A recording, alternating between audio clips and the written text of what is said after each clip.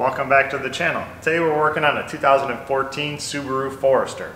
Now this thing came in with an intermittent ABS light and I pulled the codes out of it and it's for the steering wheel angle sensor. I took it for a ride to see if I could get the light to come on and immediately noticed we have a lot of other problems. So I threw it up on the lift and decided to check out the suspension because the first thing I always do with an angle sensor code is check and make sure all of our wheels are going straight and our alignment is correct. It turns out our steering wheel's off a little bit and 3 of the 4 wheels are falling off the car. So we need to take care of that before we worry about our intermittent code because chances are that's going to fix our code. So let's see which wheels are falling off and which one is not. Now when I took it for a ride, it was pretty obvious that we had a bad wheel bearing, but sometimes it's hard to tell if it's a right or a left. I definitely knew it was in the rear, but this time I put it up on the lift and it's pretty obvious this one is bad. And if this one isn't making noise, it isn't going to matter if we change it because it definitely needs to be changed. So we're going to start here. If it turns out the other one is making noise, then we have 4 tires that are falling off the car. Mr. Spotty's causing a noise.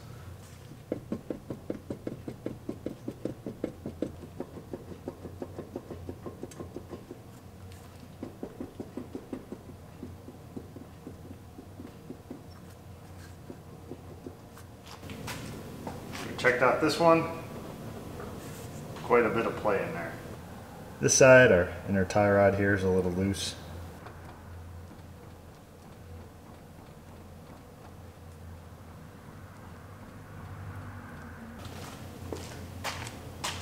And finally,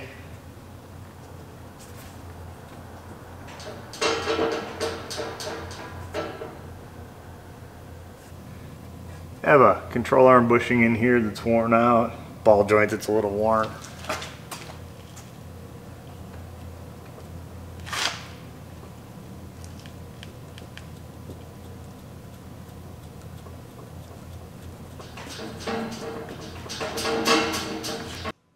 So we'll start with the easiest part, which should be our wheel bearing. Maybe that'll build our confidence for the rest of this job, which is probably when the struggle bus is going to show up. So let's get the easy part done. We'll pull off our tire, and we'll pull off our caliper. We're going to take the bracket and everything off. We don't need to separate it. We'll hang it off to the side. And we can't get our electric ratchet in there, so we have to do this the caveman way with hand tools. And Genius probably should have taken the bottom bolt off first so he didn't have to hold the caliper in place while he took the bottom bolt out. But he didn't. So now he does. Now that our unnecessary struggle is over and our caliper is loose, we can hang it up out of our way. Push the caliper back in a little bit by twisting it. So now we'll grab what used to be a bungee cord. Now it's just the hook from the end, and it makes a good caliper hanger. So we can hang our caliper up out of harm's way and keep any stress off of the brake hose. Then we can pull our rotor off of here. And our bearing is pretty loose. We'll pull the drive axle nut off of it. Tap the drive axle out. I was honestly expecting much more of a struggle. So now we can unbolt the back of our hub. There's just 4 bolts on it to hold it into the knuckle.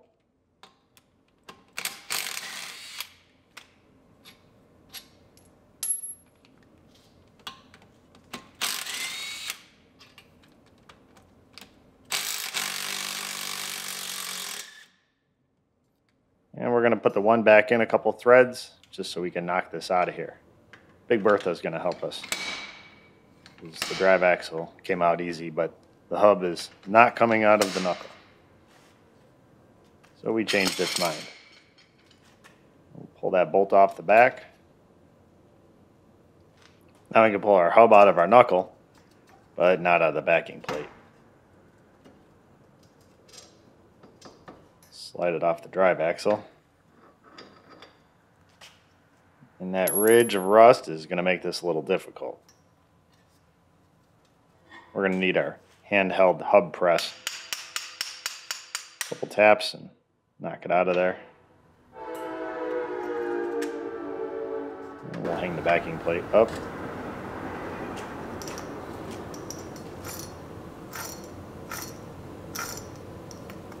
I believe that's the noisy one. You got a little warm in there. In the pile. Now we'll clean all the rust out of our knuckle so that our new bearing slides right back in there, and to make it easy on the next guy when he's inevitably changing this hub again.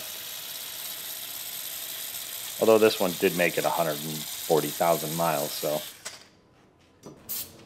we'll spray a little grease on our bare surfaces just to hopefully give them a little bit longer without some rust. We'll even coat the drive axle,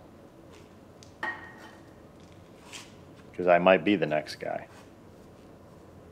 We'll put our hub back in our backing plate. Do our best to line up the holes. Slide it back on our drive axle and into our knuckle.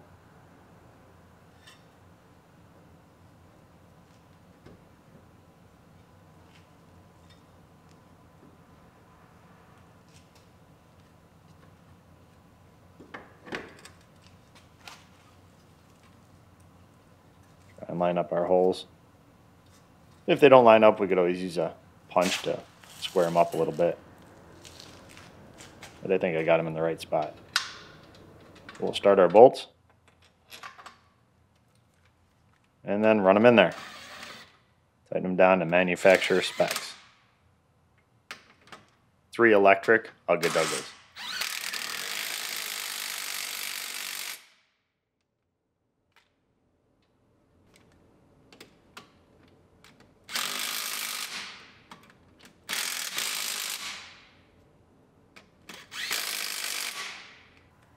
We'll throw the rotor back on. We can get it on there. Use our bumper installation tool. And we can put our caliper back on, take it off its hanger, and put the hanger on the lift so we don't end up leaving it on the car, which I've done before.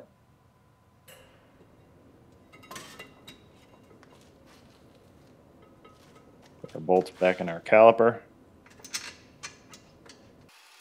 Who needs power tools when you have caffeinated Scott?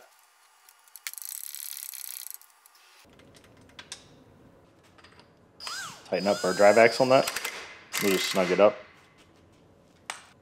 Now we're going to break out this funny looking clicking wrench and tighten it down the rest of the way.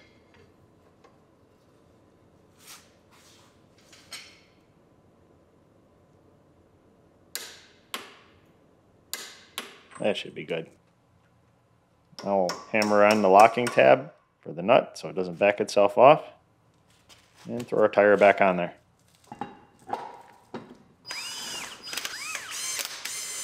We'll snug up all the lug nuts and torque them all down when it's on the ground, and we have 3 other wheels to do. So now we'll head over to the left front, change our control arm, which should be the second worst part of this job.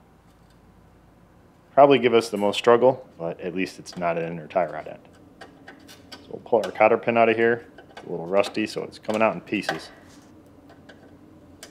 But it is coming out eventually. These ball joints actually come apart 2 different ways. They come out of the control arm. You can unbolt the bottom of them, and then they unbolt from the knuckle. There's a bolt that goes through the knuckle and squeezes them together on the top. So we'll take the bottom one out first because it's a lot easier. We're still working on this cotter pin. Okay, I'll say it for you. That's not a hammer. Or it's the wrong hammer. It is a hammer. Everything's a hammer if you're brave enough. Piece by piece. It's coming out. This is what we deal with in the rust belt. Now finally we can get our socket on there and spin it out.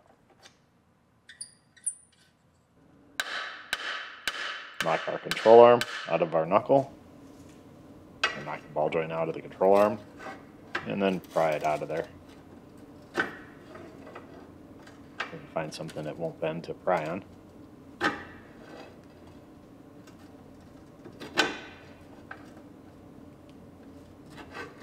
And we win. Kinda. We got enough to get in there and knock our sway bar link loose. Couldn't get the impact in there before. So we'll get our adjustable locking sway bar link holders on the back side, and we'll spin the nut off of here. We're going to have to work it back and forth because the threads are pretty rusty and I didn't get one of these. So we got to save our old one. It helps if you make the sway bar link face. It will come out eventually that way. It also helps if the battery on the impact isn't dead.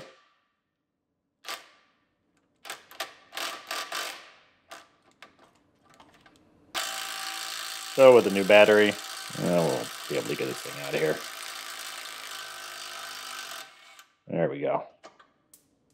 I win.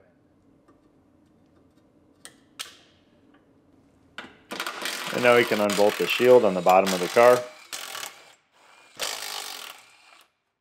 We'll leave one screw in it so it just hangs.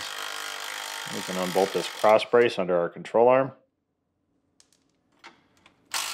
We'll just loosen up the front and push it out of our way. And we can unbolt this bracket that covers up the back of our control arm. And unbolt the control arm. Big stud that runs through it. Now we can unbolt the front of the control arm. It's just a nut and a bolt. Get our wrench on there. Push the bolt through there and wiggle it out of there. Get a hammer and tap our control arm. Watch your toes. I'm not wearing my steel-toed flip-flops. Better be careful. And now Big Bertha is going to help us pull our ball joint out of there. I just put the nut on it and I'm hammering it out of there. It's supposed to just kind of fall out. But it was pretty rusty, and the bolt that holds it together that pinches the knuckle was pretty rusted in there. It required heat and prayers, and finally it came out without breaking. So we cleaned all that rust out of there. We'll tap our new one in there. I also hammered a chisel into our knuckle there where it's split. That holds it apart a little bit, makes it easier to get all this stuff in there. And we'll start our bolt a couple threads so we don't end up tearing it up with the actual tools. Now that the ball joint is in there and our bolt is started, we can tap out our chisel, a placeholder, more of a wedge, and then we'll start tightening up our bolt. We're not going to use any power tools on this. I don't want to break that bolt or strip out any threads because that would make life very difficult. So we'll take our time. We'll throw a little grease in there to make it easier on the next guy and to help us get the bolt the rest of the way in. We don't need to worry about Loctiting it. The rust will take care of that for us. And we'll finish tightening it up. We can throw our control arm up there. Put on the ball joint first. And we'll try to get the front of it into its slot and put the rear on at the same time. And it does not want to go together. So it looks like we're going to need our control arm installation tool. Just give it a little tap into place.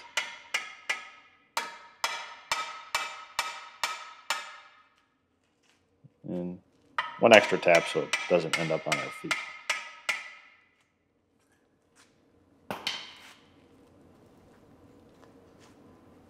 We still need to get the front of it to go into the slot to line up the hole, so we're just going to tap it into place. And luckily they gave us the sway bar link mount that makes a nice place to hammer. So we're just going to tap it in there and so we can get our bolt through. Looks like we're almost there. If I actually hit it, it'd go somewhere. So we awkwardly hammered it in far enough that we can start the bolt. We'll thread it in there, it'll straighten out the bushing. And then we'll just run it the rest of the way in with the impact. Hopefully it comes out the other end. And we can put the nut on it. We'll snug it up, but we're not going to tighten it down just yet. We need to load the bushing before we tighten it all the way down. We can tap the rear of the control arm up on the stud. Put our little bracket underneath it and put the nut on there. And we'll put the bolts for our bracket into the floor.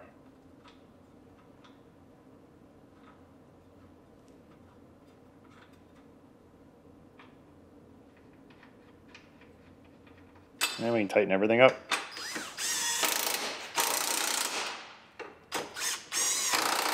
use more electric ugga-duggas on this one. Tighten up our ball joint since we had the socket out. Let it go around until the castle nut lines up with the hole. And we can put our cotter pin in there and bend it over. Bend the other side over. And I probably did that wrong, but that's okay. That ain't coming out. We'll put our locking sway bar link holder in and tighten that up. And try and get our socket back. It's sitting down on a jack stand here, so the front suspension's loaded. I'll tighten up this bolt back here.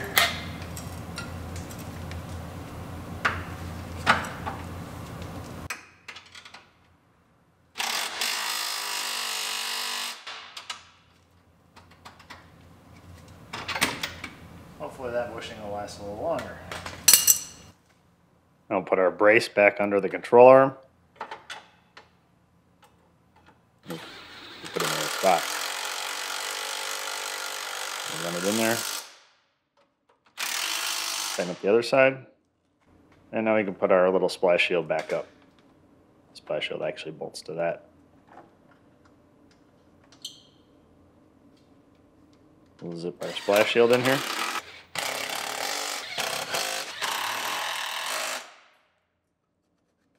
And we're ready to throw our tire back on this side.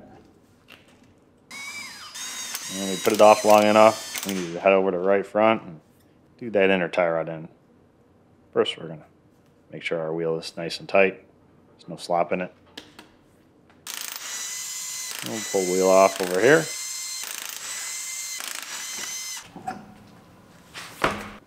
We'll break our jam nut loose for our tie rod end. Just use the bumper installation tool for that.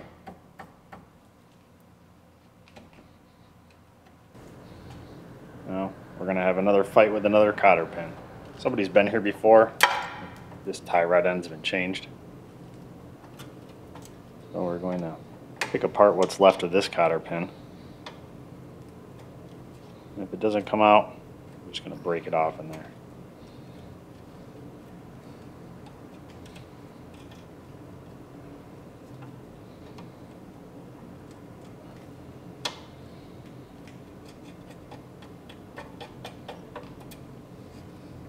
We got most of it. The rest of it's just about to die. So we broke off the rest of it. Now we can knock it loose from the knuckle. I can't get a good swing on it, at least not without taking out the camera.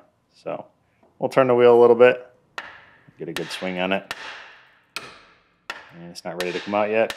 A couple more hits, still not ready. And she's out. Now we can spin the outer tie rod end off. We're going to count our turns to try to get our alignment as close as possible, but it won't be. It's going for an alignment anyway, so as long as we eyeball it, it'll be fine.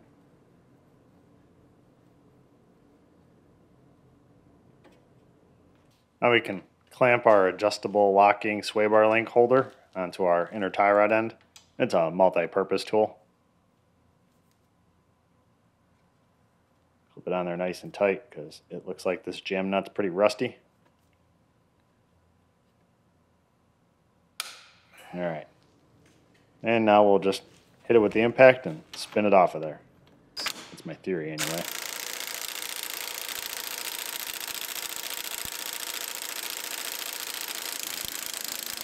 And it's going. Took a little bit.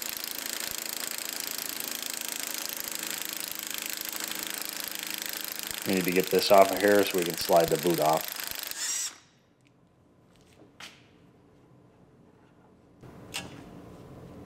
Pull our pliers off. And we'll pull the spring clamp off. Yay. And the inside of the boot was held on with a zip tie. And there is said zip tie. We'll pull that out of there. Toss it on the ground for the sea turtles roaming the shop floor. And pull our boot off of there. Now we can use our inner tie rod end tool. Put the little wrench end on there. There's not a whole lot of room in here. Get the rest of our tie rod tool. Hold that wrench in place and put the tool on there. It has a lock ring that holds that wrench end in place, but there wasn't even enough room for that, so I'm just hoping it doesn't fall out of there. If you keep tension on it, it usually stays in there. So we'll make sure it's all the way engaged, and we'll try and break it loose.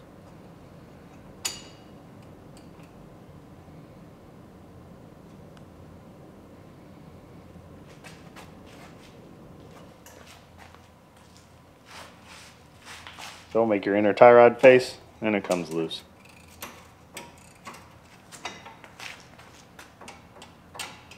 And we're just going to spin it out of there, slowly but surely.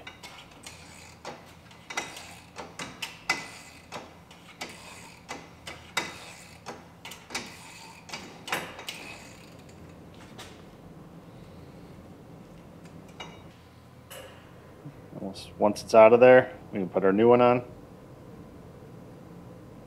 Put a little Loctite on it.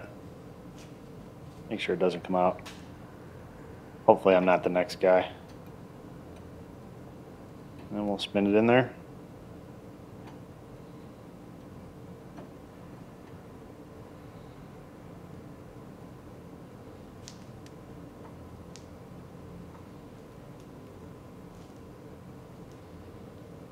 That's as far as we can go by hand. So now we'll put the little wrench end on there. And then we can get the inner tie rod end tool over it.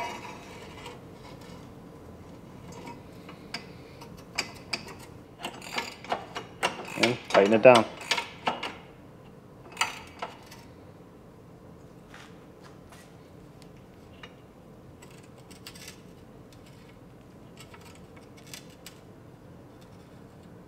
Click.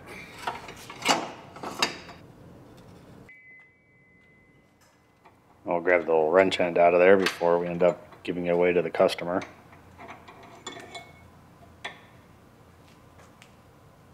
A lot less play in that one. So we can slide our boot back over it. Make sure the boot clips in the grooves and the tie rod end. I think it's in there. Slide our spring clamp up there. And then we'll put the spring clamp back over our boot. Oh, we'll get a zip tie for the other side.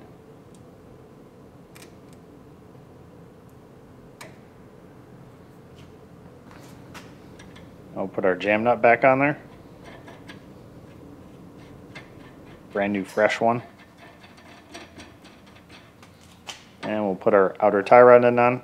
We did throw some never sees on the inside of the threads. So hopefully there'll be a little less struggle the next time. We'll go the same number of turns. Don't know if that's going to help us or not. Put the tie rod end back in our knuckle. Put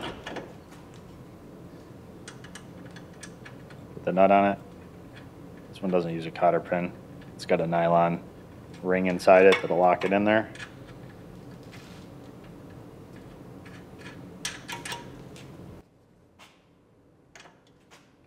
Tighten that up. And then we can put on some of our mechanics glitter. That jam nut will spin off of there a little easier than our last one did. And now we can turn the nut down to meet the outer tie rod in. And get mechanics glitter all over the place.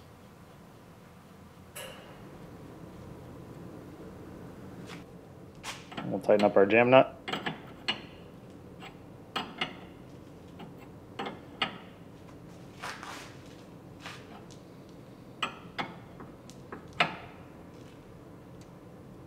Click. And we can throw our tire back on here.